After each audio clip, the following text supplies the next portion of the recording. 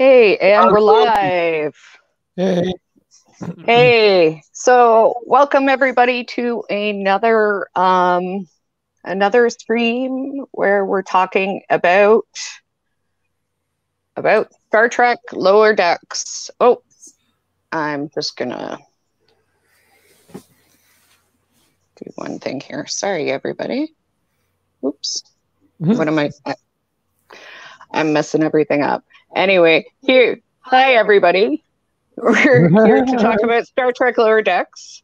Welcome to the stream. I'm Nicole. I'm going to fix one thing with my audio. How about you introduce yourself, starting with RC today?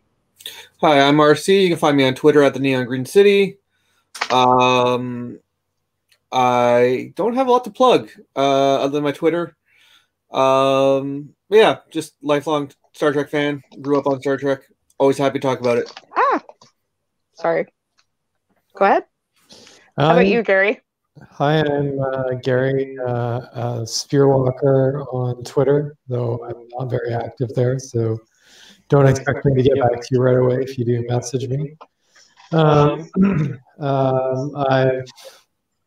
been a Trekkie pretty much because my father pumped a lot of sci-fi into my head as a kid. He enjoyed it, so I ended up watching it with him.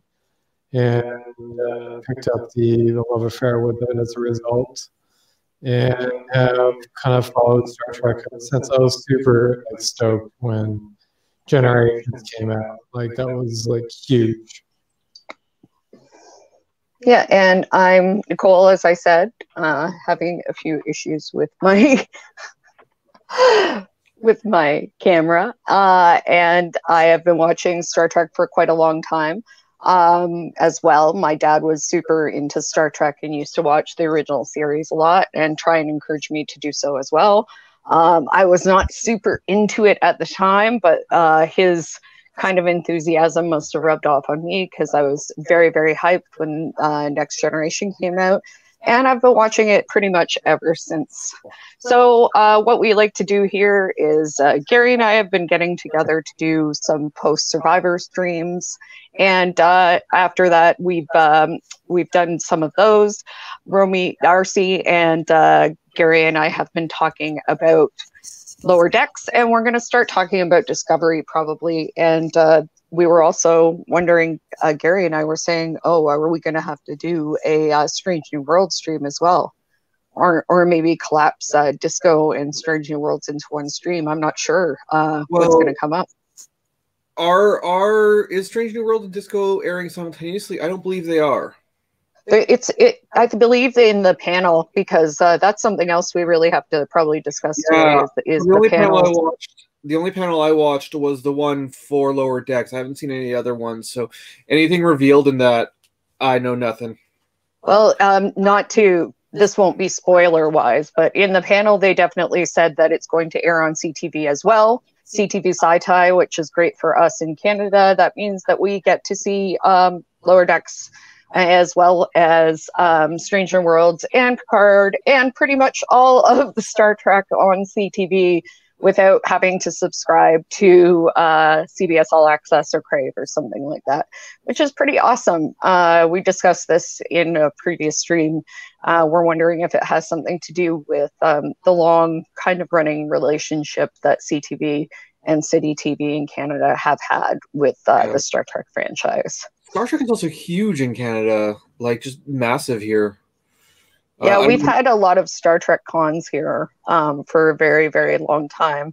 The biggest con in kind of the area, Toronto Trek recently rebranded. And maybe that was a bad idea. Maybe Toronto Trek shouldn't have rebranded so quickly. Anyway, the panel, maybe let's talk about that real quickly first, because it was an interesting opportunity to see some of the people behind the voices and for some discussion about where Lower Decks is going and what was going on.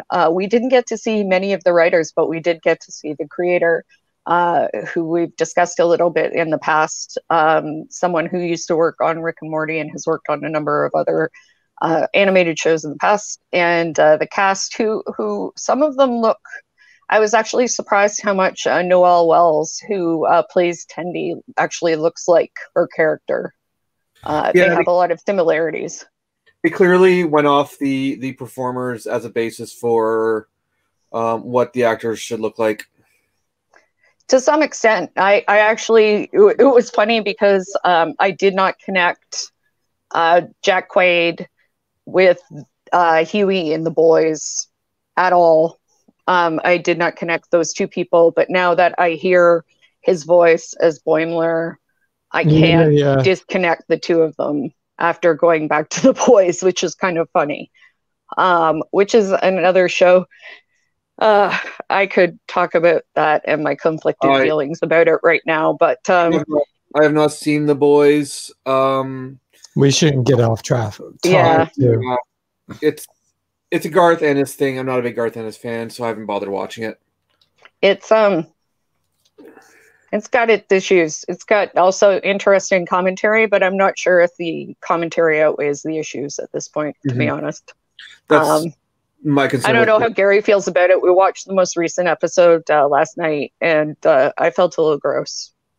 The last two episodes, I don't know how Gary feels. Gary is not great with violence, so yeah, no, it's been pretty extreme. So we probably shouldn't get too off course. But yeah, we won't get too off topic with that. In any case, the panel was good to see. Like, I enjoyed seeing how much really affection and enthusiasm everyone had for being on the show. Yeah. I also appreciate that they treat Jack Quaid exactly the way they treat Boimler. Yeah, I know, right? Like, I mean, no matter what show he's really on, he really seems to get like the shit end of the stick. Well, he's that guy. He's that guy. He's the Gary. Oh no. Gary is always frustrated with the fact that it's always Gary. That it's always the Gary that gets the guy who's getting screwed is always Gary, or the guy who's always the loser is always Gary, named Gary. Like in Rat Queens, the first Rat Queens. Fictions in media are not very fair to the name Gary. Yeah, he feels that Gary shouldn't be so maligned, that there are honorable Garys. But Boimler is the Gary, unfortunately. Jack Quaid is the Gary. Yes. In life. So that was good to see. I really enjoyed seeing that, and I enjoyed hearing about some of the things. And they actually previewed this week's episode talking about Jack McBrayer, who's going to be in the show, who played Badgie. I don't know if RC, you watched a lot of 30 Rock at all? No. My sister's a big 30 Rock fan. I never got around to it. Mm-hmm. But Jack McBrayer's Kenneth is a pretty recognizable character. He was the page in it, the sweet kind of country bumpkin usher at NBC, who said deeply disturbing things from time to time. So who was kind of perfect for this Clippy-esque personal assistant that Rutherford creates and goes horribly, horribly wrong. I liked Veggie. I like Veggie a lot. I love Veggie. It's probably one of the best things they've done in the show so far. I think Badgie is now the new kind of lower deck Moriarty. Yeah, that I stole that to tweet that, and I'm sorry, Gary, because a lot of people liked it, but Gary said that, and I tweeted it immediately. They even foreshadowed it because they even talk before they go into the holodeck. They're like, the holodeck isn't just for like hanging out with Sherlock Holmes and Socrates, and actually they foreshadowed it, I think, in, I'm not sure if it's episode 3 or 4, but Boimler says something about Moriarty and then says, never talk about Moriarty. Don't mention Moriarty. Yeah. And so I feel like we're going to see more of Jack McBrayer, which is pretty awesome. They also... The ending certainly implies we will. Yes, it really did. And in the panel, they also discussed a bunch of other guest stars that they have, including that as we were talking about before the stream, John Delancey as Q will be showing up, which is wonderful. I don't think it's going to be as long as we hope it will be. Yeah, I think it'll be a before credit stinger, and that'll be it. Yeah, and Like I a cold mean, open. yeah, like a cold open or something. And I mean, as much as we want more of that, that's probably the best way to go with it, to be honest. I think that we probably want more Q, and getting more Q is probably like not the best idea. Like giving us more than we're asking for, or Yeah, giving the fans what they want in terms of that character is probably not the best idea. I think that like of all of the characters from TNG, I think Q's the one that meshes the best with this show. Like it'd be weird. It'd be weird to Yeah. put a bunch of like Voyager, DS9, or TNG characters into this show. Q fits fine. Like you can throw, but like Picard for like if they brought Picard back for like one episode, it would be really weird. There's Q behind you right now. Yeah, yes, there is. I have. Yeah, he's on TV. Speaking of Q, he appears as if by magic or omniscience. But like, if they put any other character other than Q, like if they like Worf would just take over the episode. It'd just be a Worf episode. Yeah. Like, so Q's the only character from TV they can really throw in at all, and not have it like dominate the show.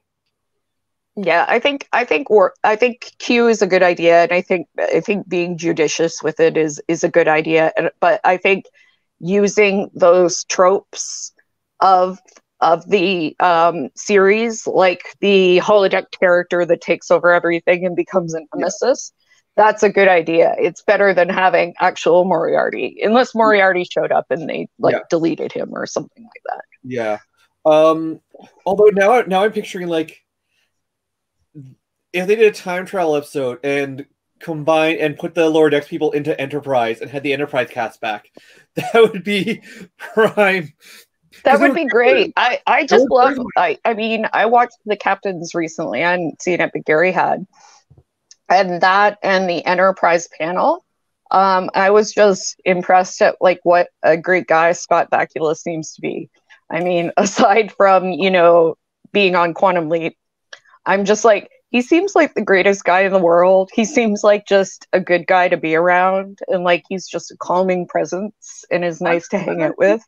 I'm actually a big apologist for Enterprise. I don't think it's like of all the Star Trek shows, it's definitely the worst, but in the end, it's still just more Star Trek.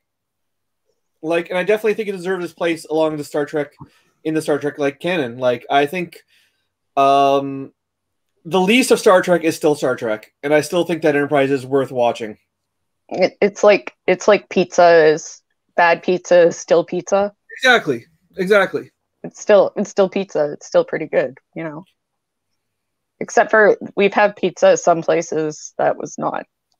The only Star Trek that I think is objectively bad Star Trek is a couple of the TNG movies. Not even all of them, just a couple of them. Some of them are cheesier than others. Some of them are just kind of weird, I find. I find them entertaining, but they're just kind of strange. Yeah. Like Deanna and Beverly talking about their boobs getting bouncier, things like that in that one movie. That was weird. I do not remember that. It was when they were on the planet where everybody was getting younger. We're like, are your boobs lifting or something? I'm like, oh no, what's happening? Anyway. One of those things you can definitely tell that the script was written by a man. And it was strange. It was some strange girl talk. Speaking of girl talk, let's get to episode 5, which was I think it's called Cupid's Errant Arrow, I believe. Yeah, I think that's right. Which is the episode where Boimler has a girlfriend, where we realize that the ship itself was a Canadian girlfriend joke. Which was very nice. Good job, writers. I appreciate that. They had Barbara is on a Parliament class starship called the Vancouver, and no one believes, or at least Mariner does not believe she's real. So Boimler has a fake Canadian girlfriend. It was a good episode. It addresses like, so early on I had an issue with like Mariner being sort of too perfect. And it once again sort of addresses like, okay, she's really knowledgeable, but that knowledge, that her knowledgeableness trips her up. Yeah. And I like it. It really, whatever lingering problems I had with their characterization of Mariner from the first couple episodes were pretty much dealt with here. Yeah, I read a headline for a review, or part of a review. I'm not sure which. I'm sorry, I can't credit whoever said this, but it said something like, this episode shows what happens when you watch too much Star Trek. And it was basically like, yeah, she was convinced everything had gone, it was wrong because this woman was too perfect to want to date this guy. Yeah. And, obviously something was wrong with her. And Barbara became convinced of the same thing, which was kind of hilarious. Also, as a moment of, like, as a momentary diversion, the DS9 flashback, like the DS9 era uniforms in that one flashback. Oh yeah. Looks so good. Like that. They did. The brown color palette with those uniforms really fit the aesthetic really well. I was like, man, I kind of wish they went with the DS9 aesthetic as opposed to a TNG aesthetic. I actually really liked Mariner's hair there too. Oh, her hair, her giant afro. It was fabulous. I really loved it. I'm like, that looks great. It was a great look for like placing her in a younger time period, right? Yeah, I just like that whole moment. I thought that whole moment was really good, and I'm like, man, why can't this show look like this? Because I guess they're placing it in that TNG time period or post TNG time period. And DS9 looked that way because it wasn't a Federation ship. That's a big part of it. Well, and it's a specifically a starbase, right? Yeah. Well, it was built by the Cardassians, and so maybe that's something to do with the uniforms too. I suppose. I don't know. Maybe they just wanted to get them out of those terrible uniforms, which apparently caused people back problems and did horrible things to them and ruined Patrick Stewart's back for like years because of the way they pull if they're cut the wrong way or something. Yeah. Anyway, so yeah, I enjoyed that part. And I did enjoy that that it was some sort of like parasite or something that was attracting them to one another, because she did seem kind of too cool to be into Boimler. And that I really did feel, and maybe it's just me being, bi again, but I thought there was a lot of chemistry between Mariner and Barbara. And then I was like, I wanted them to be, when she was like, you're just a very attractive, normal human woman. And then I'm like, oh, yeah, are they going to get together? But I mean, they left that open maybe a little bit. I don't see them really following up on it, but they're gonna hang out. So I definitely think that they're just going to do the disaster buy thing with Mariner, and they're probably never going to acknowledge it beyond like a punchline to a joke. I also love that parasite. That is the cutest fucking parasite ever. I know, it's so cute. It was so cute, and it made a lot of sense as to why like she would be dating him. I mean, I understand Gary talked a little bit about what he thought about Mariner and Boimler's relationship. You were talking about how she views him like as a little brother sort of thing. Yeah, no, she seemed like this episode, it seemed like she was taking him on as like a sibling. And that seems to be kind of like looking back now where she's kind of positioned herself. Like she's the bigger sister who's going to take care of this idiot because he doesn't know what he's doing. And he's going to get himself killed if she's not around, right? Because some alien is going to suck his face off. Yeah. Episode, like rewatching, when I rewatched episode 1 and 2, I definitely got those vibes from it on my second viewing of them. Yeah. Yeah, 100%. And I like how much further that relationship seems to go. Like she was so determined at one point to get to him, to stop this person from killing him or impregnating him with like lizard eggs or whatever she thought was going to happen. It was pretty intense. But as you said, RC, it's like she's so wound up into all of the things she's seen or all of the things she believes that she can't ever just let it be something simple. Yeah, I'm actually as much as I love that, as much as I genuinely love that parasite because it was so funny. I'm a little disappointed that there was a parasite. I think it would have been like even if she got the wrong person, even if it was Boimler who got the parasite, not what's her name. I think it would have been even better if there was no parasite at all, because then it really would have highlighted just how, like, just sort of how into the lore Mariner is and how that does distort her worldview. Yeah, no, I get that too. I mean, even if at the end Barbara and if they had found a reason to break up Barbara and Boimler, I mean, that would have been fine. And I think having it confirmed that it was some sort of parasite, she's like, well, I was right after all to some extent, you know? Yeah.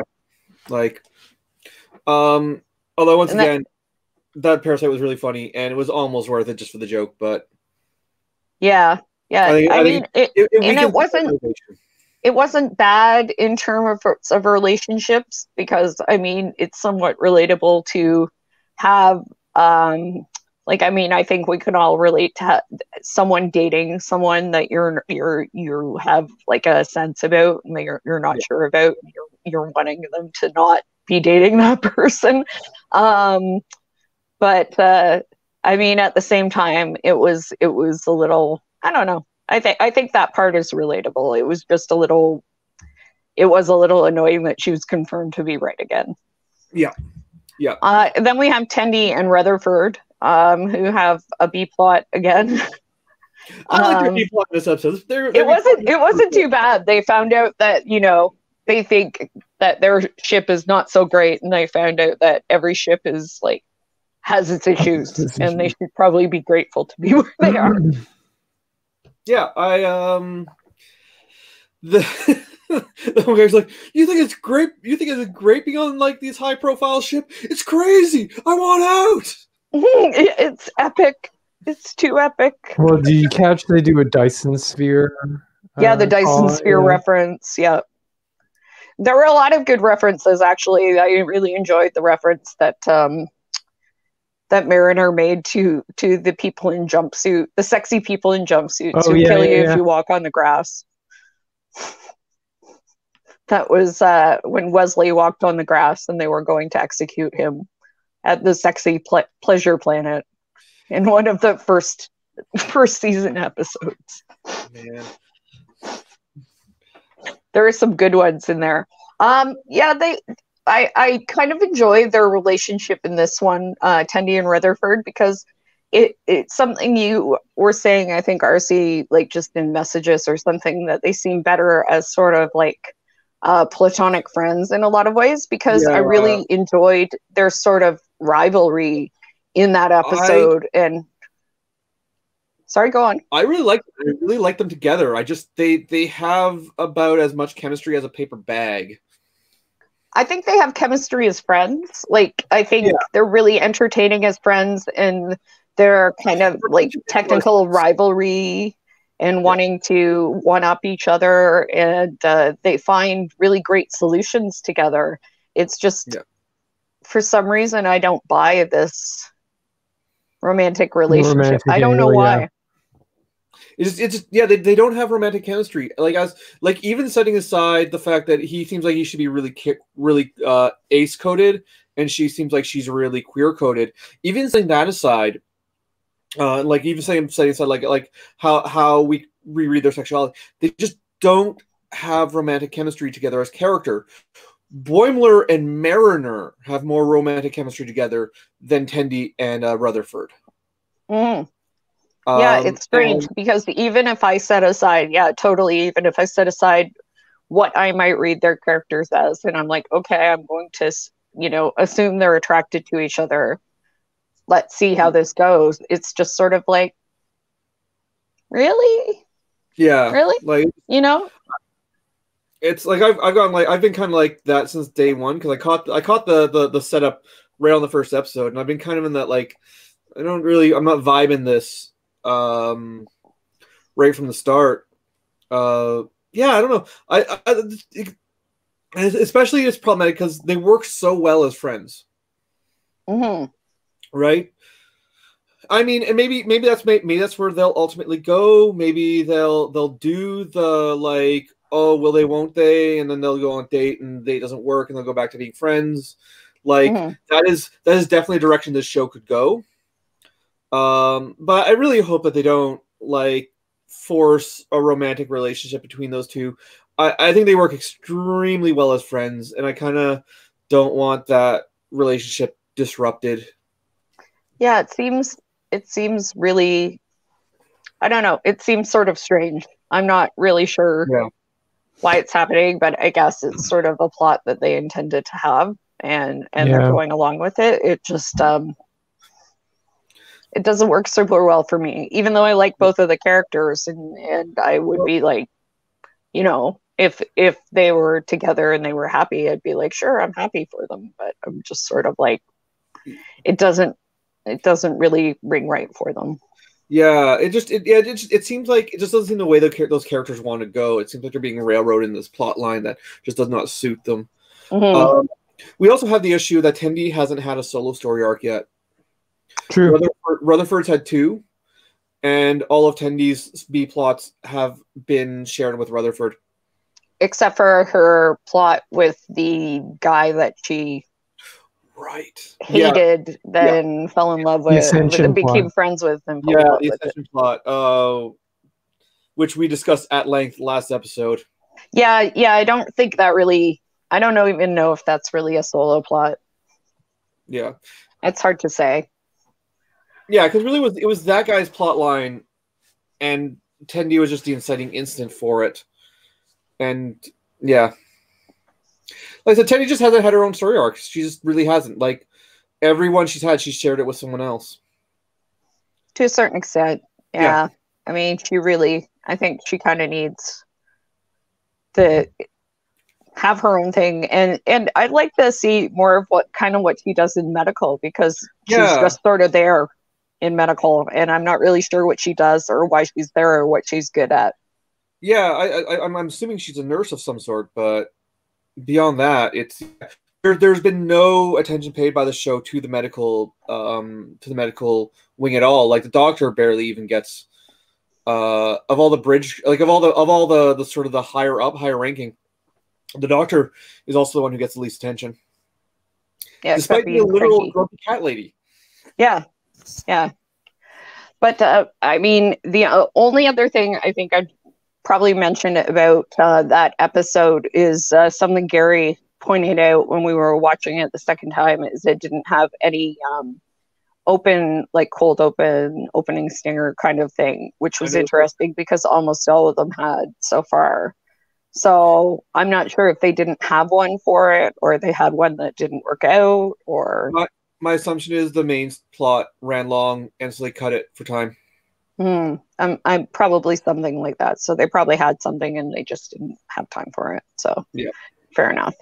So the episode 6, I can't remember the name of it right now. I will look it up later.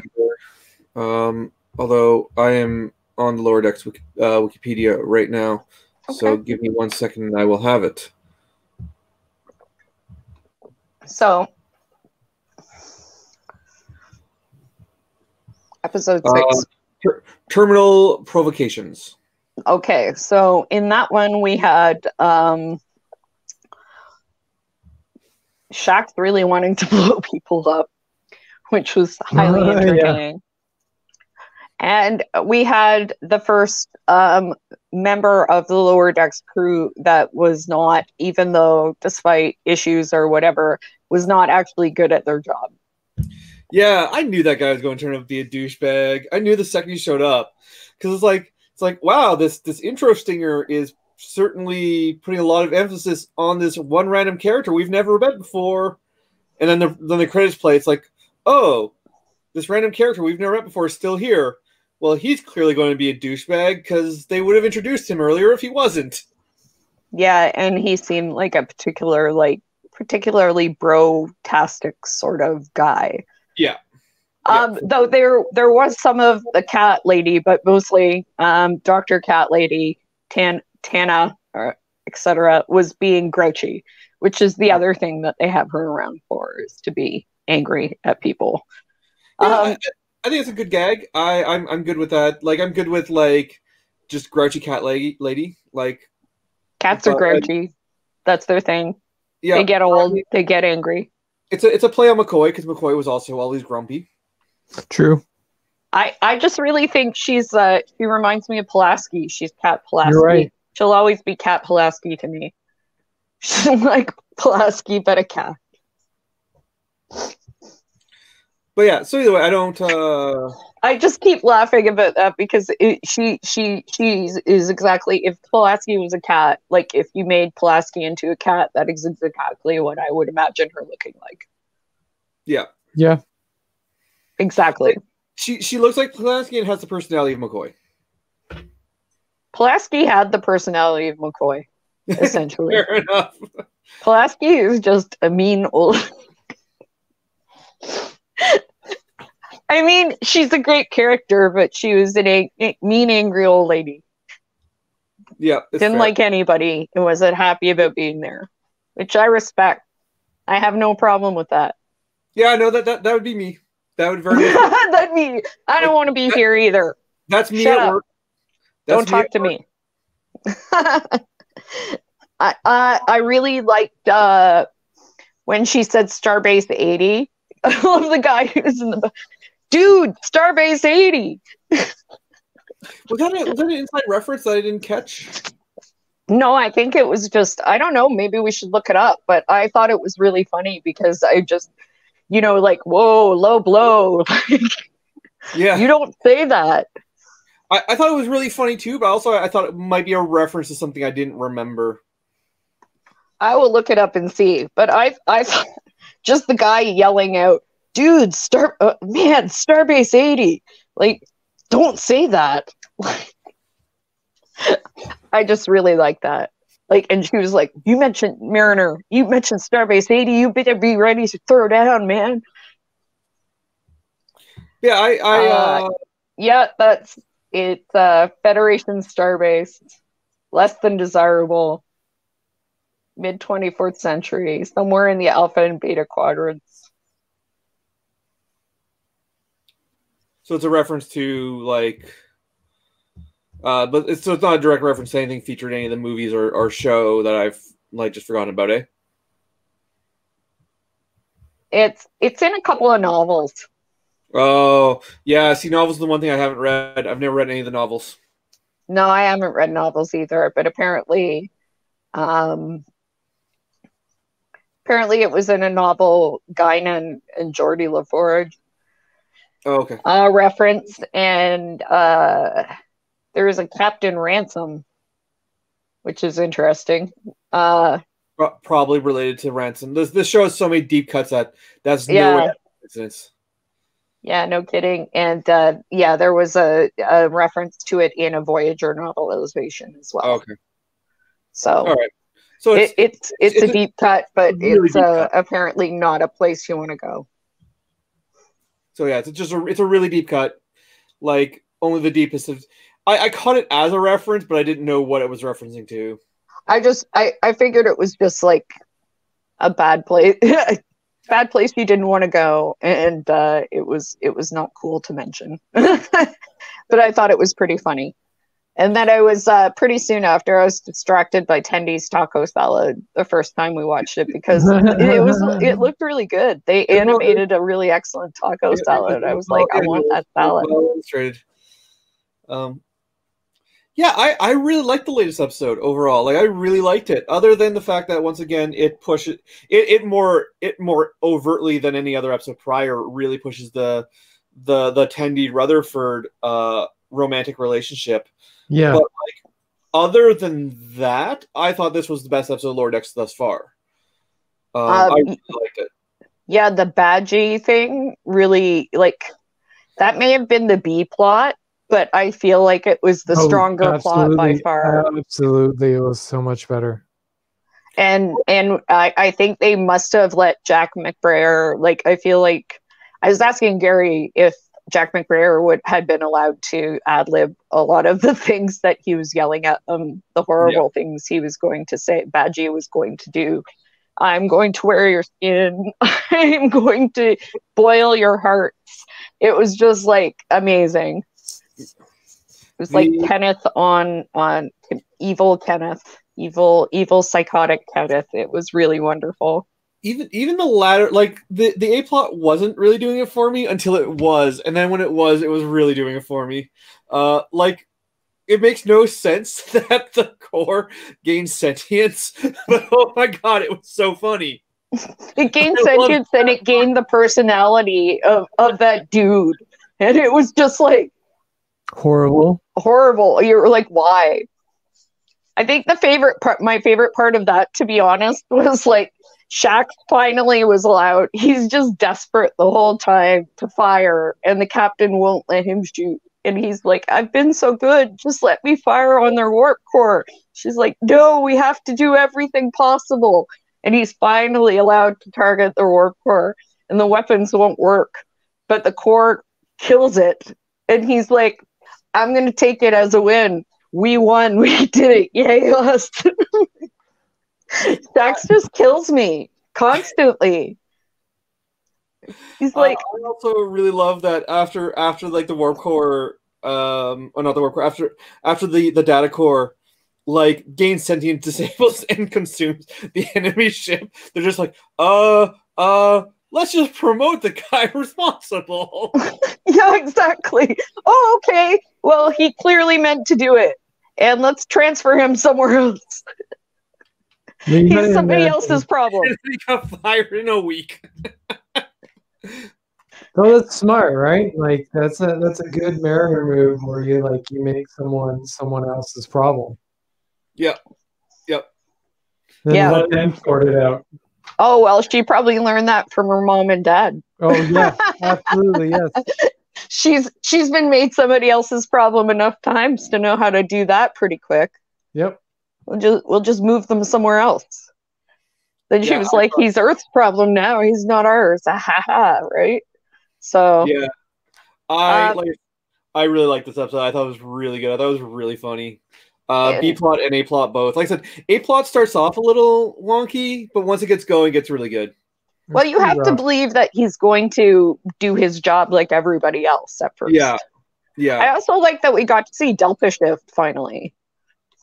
Because they've been talking shit about Delta Shift so often, and then we finally got to see them, and they're like, no, we didn't sabotage you. We were there too, doing the choo-choo dance, like whatever the hell that was ridiculous. What is the choo-choo dance? And why I don't even know.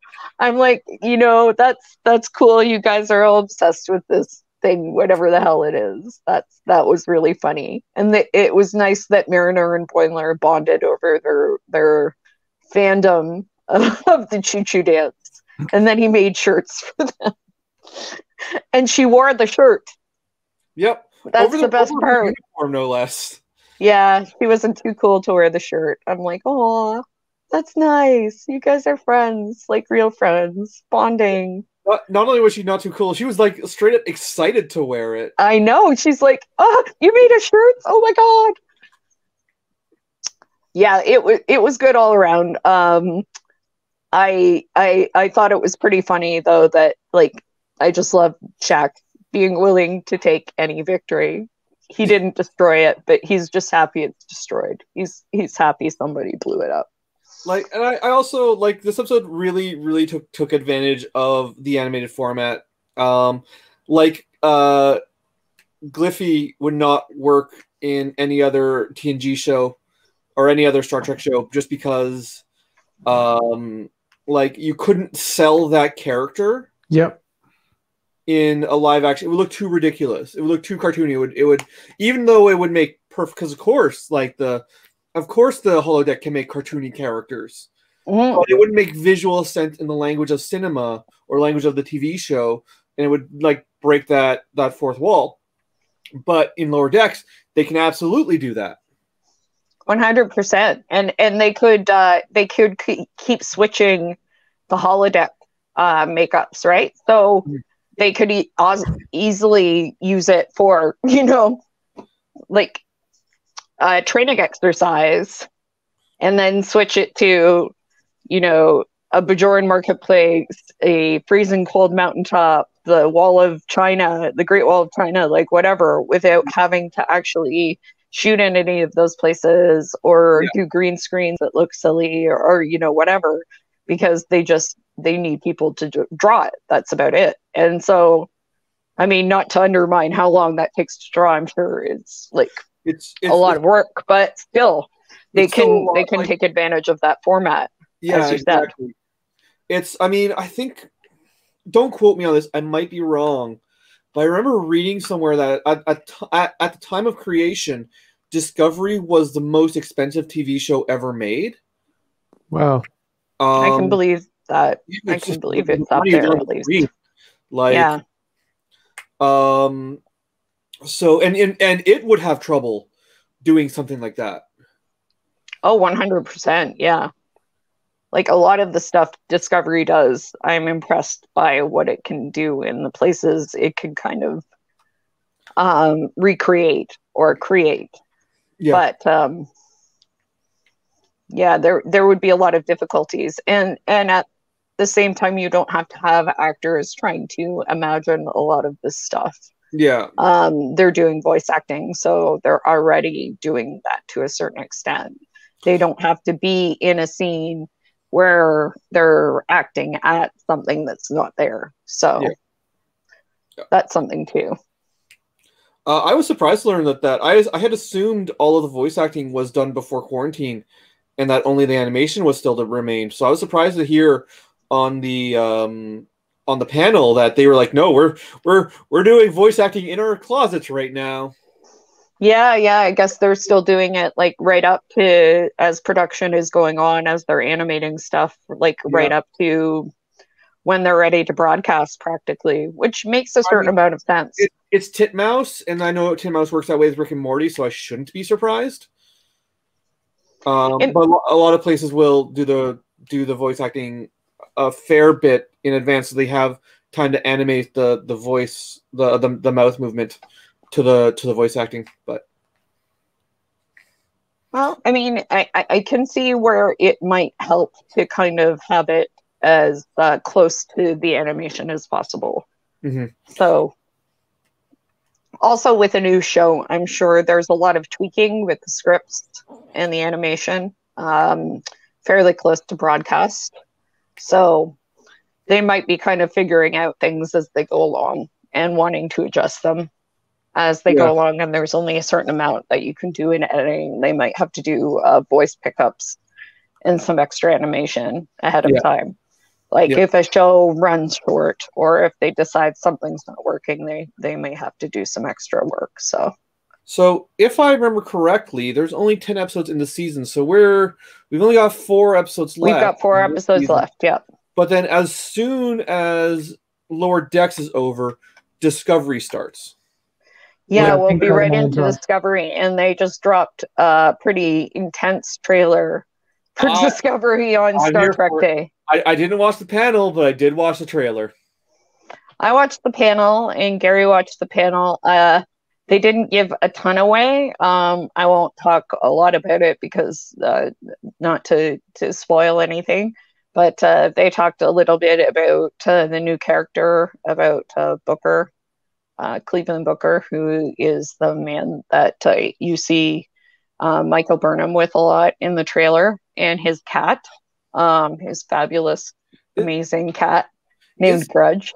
Is that the same dude from that short trek that premiered right before season 2 about the dude who finds himself on Discovery, an abandoned Discovery in the far, far future? Is that the same guy? I believe it is. Yeah, okay, he did a short trek. He was talking about it. I watched them like, all right. I figured right away, especially when season 2 ended, that I'm like, okay, this is a teaser for season 3. Yeah, I recognize him from other things. He's a British actor. So his American accent is not real in that. That's not his actual accent. I don't remember what I know him from at the moment, but I did recognize him. I watched so little TV that. Yeah, and they mentioned that they did talk about the two new characters, the non-binary and the trans character, the guy who's a trans guy, a little bit, but they said that their situation in the show is very specific, and so they can't talk a lot about it without spoiling it. I imagine it'll be. Imagine that it'll be a lot like Tig Notaro. Like Tig Notaro in season 2, she really had one episode dedicated to her, and then she was just kind of in the background all over the place. Like she didn't. Tig Notaro didn't get a lot to do in season 2 of Discovery. And I'm not complaining. I actually really love her on that show. She feels like she walked in from an entirely different show, and I kind of love the dynamic she has. So I'm not complaining about lack of Tig Notaro, but I have a feeling that these two new characters probably won't be that major players. They'll probably have like an episode that focuses on them heavily, and they'll probably be somewhere in the background, which Discovery seems to do a lot. I forget the character's name, but there was that sort of cyborg character in Discovery season 1, 2, who was on the back of a bridge on the bridge crew, but like we never really found out where her deal was until like the episode she died. Spoilers, I guess. It's been a year since that aired, but so I apologize if I spoiled that for anyone if anyone's not caught up on Discovery. But then we get an entire episode dedicated to her. Here's her whole thing in one episode. And I mean, I got issues with how they did that. I thought it was really manipulative. It was a sad episode, but yeah, I mean, it was sad to find out all that stuff, and then she was gone, and I was like, man, that's brutal. Like it felt like it's like, oh, we're gonna kill this character, and we want you to feel bad about it, so we're gonna finally develop her in the episode and kill her, instead of like developing her organically through. Which is kind of unfair. Yeah. But Discovery does that. It does that a lot. Like same with Tilly. Like Tilly was a big Discovery season 2. She was a big part of the first half, and then got forgotten in the second half. And so I got a feeling. Well, they go back and forth, yeah, because that happened with Stamets and Culber a little bit too for a bit. They had a lot of focus for a while, and they got backgrounded for a bit, and then they had a lot of focus. But apparently I guess one of the characters, or both, I think one of the characters, maybe the Trill, is going to have some interaction or a relationship with Stamets and Culber. Oh, so that was one part that they were going to talk about. I'm just like I said, I'm excited to see these characters. I'm excited to see what they do on the show. And I don't want to shit talk Discovery. I do enjoy Discovery. I don't on topic of representation. I don't expect these characters to be like in every episode, like being representative of trans characters as a regular reoccurring character. I expect them to get maybe an episode apiece, and then have little moments throughout the rest of the show here and there. And I mean, to some extent, I think to some extent that's good. To some extent, because it's like then it's not treating them so much differently than other supporting characters. Yeah. Despite that, like it's not like we're going to use these people to show them that how different they are all the time. Yeah. We're going to introduce them as part of the crew, and then they're part of the crew, right? Yeah. To some extent, that's good. To some extent, it may highlight a larger problem with Discovery, which is like they bring on people and then don't know what to do with them after a while. Yeah, it's and I think it's part of the growing pains adapting to the new format. Like in an episodic format, you could just bring a character in, have an episode about them, and then never bring them up again. But because they have the serialized format, that changes how you can approach those one-shot characters. And so, I don't know. Like I said, season 2 handled the serialized format better than season 1. So hopefully season 3 will improve again. I mean, it has a huge shift in tone and setting. and I think that's only going to benefit it because it can break away with a lot of things. Setting Discovery as a prequel was always a bad idea right from the start. So the one thing that from the panel that I found really interesting and I think will change the show in a big way. I think Jonathan Frakes said it. Actually, it was because he does a lot of the directing on Discovery right now. He directed, and that means he's in Toronto a lot. So if you're in Toronto, keep an eye out for Old Man Frakes because he's wandering around a lot. He directed the best episode of season 1. And he mentioned that he talked to Sonequa Martin Green, obviously, about the character. And he said that there was just a lot more joy in the character. That Michael just felt a lot more joyous and there was a lot more feeling in the character, he said, than before. And she said to him, the difference is my character is no longer defined by fear. Yeah. Well, and she resolved things with her brother, and so that like resolved a lot of the anxiety with her character. She just said that she was no longer defined by fear. So he said it just changed the whole show and the whole set and the feeling of the show. Yep. And I'm like, oh man, that's really interesting. Because you don't really see Michael as someone who's afraid, right? Yeah. So and I'm interested in Strange New Worlds, and I should go back and watch that panel. I just haven't had the opportunity to do so. But they seem like a fun group. I genuinely loved Pike in season 1. I thought he had great, or season 2 of Discovery. So I'm happy to see him get a spinoff. Anson Mount and Rebecca Romaine Stamos, who's number 1. Rebecca Romaine now. Sorry. Rebecca Romaine, who is married to Jerry O'Connell, who plays Ransom. So apparently they fight over who's the better number 1 all the time in their house, which is great. I enjoyed that. I think they should fight where we can see it because they're both attractive people and that would be entertaining. So it's Anson Mount, Rebecca Romaine, and I forget the dude who plays Spock.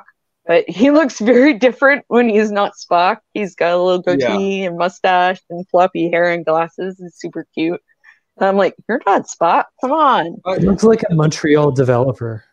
Yeah. What do you mean, like a web developer or something? Yeah. Like he works for CBC? Yeah. Like I know that guy. He works for CBC Montreal. Look at him. Yeah. I think if you want to do a prequel to TOS, this makes far more sense than what they try to do with Discovery. Yes. Well, apparently they work together really well. Like they were saying that they were kind of like when they shot the pilot, they were kind of like, I hope we get to do this because this feels good, guys. Like we all like each other. So I mean, I kind of hope they get to. Yeah. And I mean, it's one of those things where we know how it ends. And I think in this case, that kind of improves it. Because we know that this crew does not get a happy ending. Yeah. And I mean, it has to come to an end at some point as well. Well, that's one of the interesting things that the actor who plays Pike said. Was like knowing his fate, right? Because he had that image, he had that vision from the crystal. So he knows like he's going to end up in a wheelchair, basically largely burned. So like that's going to inform a lot of his decision making, right? And he was asked, like, what have you done with that? Like, now that you're going to be playing Pike, how do you digest that? And he's like, I'm still trying to kind of figure out what it means to know what your fate is. Like, to know it is going to happen this way. Yeah. That would be tough to play. I didn't watch the panel, but I do remember watching a video. I don't know where or what context. I do remember him talking about that. That would be really tough to play. That would be really tough to play, having that in your head all the time. Especially especially because Pike is a moralist. So Pike like bases decisions not off of what is best for personal, but for what is the most moral. Yeah. So for him, he is, as a character, he's not going to try to avoid that. No. Like, I mean, so in your head as an actor, you have to have like, my character knows where this is going to end up.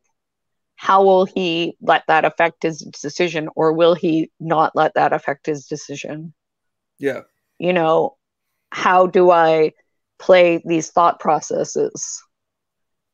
Or do I have my character just say, I'm not going to let that affect my decisions, even though that's in my head all the time? Yeah. Well, I think what they'll do is Pike will try. So I'd be speculating just from how Pike has already been portrayed. They will probably have him try not to have it affect his decision, but it inevitably will. Excuse me. Yeah, which is interesting because then it puts number one and Spock in a position of trying to mitigate that, I suppose, depending how much they know. Well, and or how much they're aware of. That's assuming they know. Depending how much they know, yeah. Yeah. So, and then we also, like, another thing is we don't know how many seasons this is going to get. I doubt the writers even know how many seasons it's going to get. So, does this resolve itself at the end of season 1? Or does it resolve itself 7 seasons from now? Well, it's a really nice way for the writers to be able to wrap things up, I suppose, right? Like, you always know that you have that out. You can always write that end of the season if you know for sure that things are going to end. Well, that there's your trap door. Yeah. To finish things up. Yeah. So maybe we'll see. I suppose we'll see if we're going to stream. We'll definitely have something about this Disco for sure, because we've watched all seasons of that so far. Opinions are mixed. I really liked the first season. That's me, but I just love Jason Isaacs in that. My issues with season 1 are mostly to do with pacing. I actually like a lot of the plot on display. Mm-hmm. And every actor gives it their fucking all. Like, the performances in Discovery season 1 and 2 are just top notch. Amazing. I think there was some struggle with figuring out how to tell these stories in a serialized format, as opposed, or rather, a serialized format as opposed to an episodic format. So I think that there was some issue there, so things got paced weird. But I think a lot of the Star Trek shows, though, I think the newer Star Trek shows seem to have, because we've talked about pacing issues with Picard as well. Yeah. And when we did our Picard season wrap up, we definitely talked about how they had pacing issues and some just weird order of events issues. I don't know what you would describe that as. Probably just narrative structure issues. I definitely think that Discovery season 1 for those problems is worse than Picard. Although Discovery season 2 I think is better than Picard. So. Well, I mean, they had a season 2, so I mean that helps a lot. But I do miss, with Discovery, I miss Jason Isaacs in a big way, I have to say. I something tells me we will see Lorca again. Well, there's another Lorca, right? That's the thing. There's still a Prime Lorca, right? Because I don't think we'll see him on Discovery, but I'd be very surprised if he doesn't show up on the Section 31 show that they are apparently still making. Because it was evil Lorca, right? Yeah. Yeah. So where's Prime Lorca? That's my thing. Yeah. So I strongly suspect that whenever this Section 31 show, it's wild to me that we're getting Strange New Worlds before we're getting Section 31, because Section 31 has been in the works for a long time. I think there might be problems with it. I don't know what. It's kind of sad because that's the Michelle Yeoh show, but you know. I forget. Did Michelle Yeoh travel into the future with them? I think she was in the trailer. So. Yeah, she was shown in the trailer. So I mean, she was in the trailer. So I mean, that might be part of what's affecting the Section 31 show. Is they want to keep her in the future for a bit. Maybe the Section 31 show isn't happening anymore. Maybe that's why they moved her in the future, to keep her around there. I wouldn't want to give her up from Discovery personally. Like, I was just like, why is she getting her own show? Like, I mean, of course, why is she getting her own show? She's Michelle Yeoh. But at the same time, like, that's a big person to give up. She just brings so much to Discovery. Like, so much. So, and I mean, I love watching her ham it up. Oh my God, she's so good at it. Like, she's just like, I'm evil. Look how evil I am. I'm going to be evil. Evil time. She's so enjoying herself. Oh my God, she is. She's just like, I love being evil. Evil's the best. I'm the evilest. Yeah. So, but back to Lower Decks, so we can wrap it up. We may do a Strange New World stream. We seem to like everyone on it, so maybe we will. I mean, I'm watching it either way, because what am I going to do? Not watch Star Trek? Yeah, exactly. Are we going to not watch a new Star Trek? Probably not. And we will probably have opinions, because we have opinions on everything. And I want Rebecca Romijn to make out with somebody, honestly. She's very pretty. You're very pretty, Rebecca Romijn, as is your husband. You're cool people.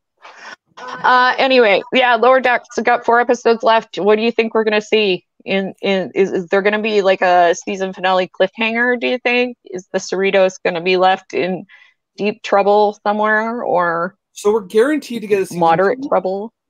It's already Lower Decks has already been renewed for a 2nd season, so a cliffhanger isn't unreasonable. They are. I want to say no, but also they are doing the Brooklyn Nine-Nine thing, and Brooklyn Nine-Nine does always end on a cliffhanger. It's true. Yeah. So yeah, I could see them ending on a cliffhanger. Well, maybe it will be. I would imagine it would be something to do with Mariner and getting transferred potentially. Transferred or possibly court-martialed. Court-martialed would be a good one. If he got Boimler court-martialed somehow. Yeah. Maybe they will all get court-martialed. I think we'll see a resolution to the Rutherford Tendi crush plot. So I think I don't know how it's going to end. I don't know, it's possible that Rutherford could make a move on her and she rejects him. Or what I'm hoping for. It could, pardon? This is what I'm personally hoping for. Yeah.